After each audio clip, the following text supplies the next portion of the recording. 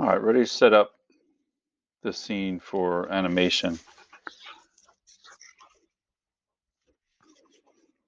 All right, so first I think if you want to make this about 10 seconds, so we select the background, just click anywhere in the background, change the color, let's change it to black.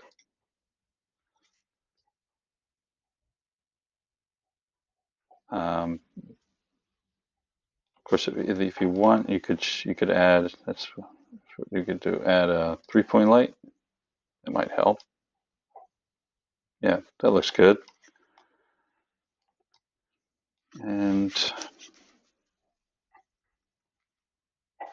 oh, more frames. So go to the timeline, say about 10 seconds, we could do 300 frames.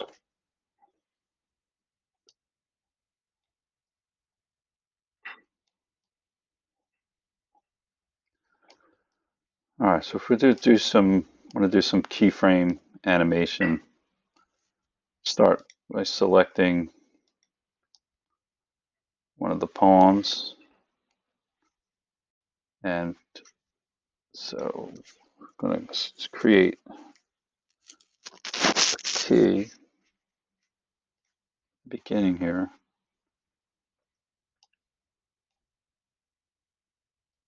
Down in time. Okay, so move the time slider, then move the piece, and then keyframe it. So now we have animation. So the next piece would be the other side. So from here, we create a keyframe, then move the slider, move the piece, then keyframe. And then we have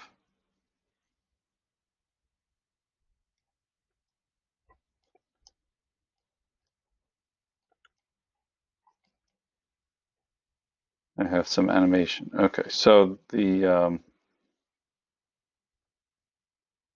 now we could just keep moving pieces. So you want to start where it stopped. So it could be right there or a little bit further down for a pause in between moves.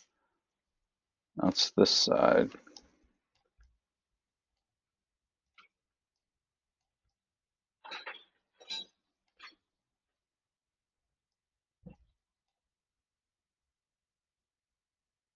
Key it from that position, then move the time, slide, and then key. Again, from the beginning, you see the pieces moving.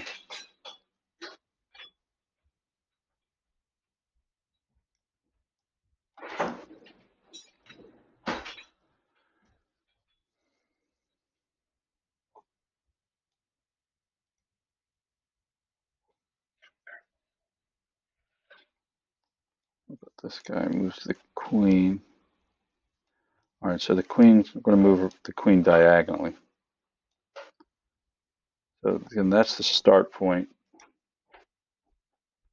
And then move the slider, move the piece.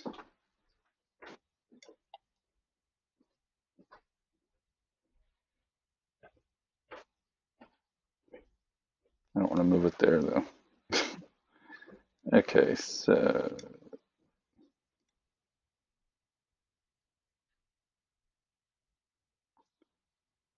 something like that. Okay, so again, now those first few.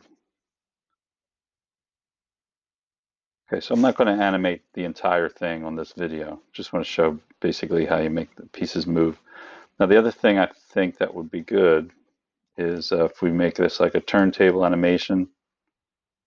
So I'm going to select the board, so that's centered. And go up to render, camera presets. Let's put a turntable camera. And then, okay, just to see it, we'll see what it looks like through that view. So now we'll press play, you'll see, you can see the pieces moving.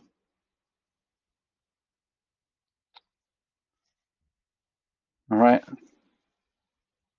So to continue to do the animation, I wouldn't use the turntable viewport. I would change it back to perspective.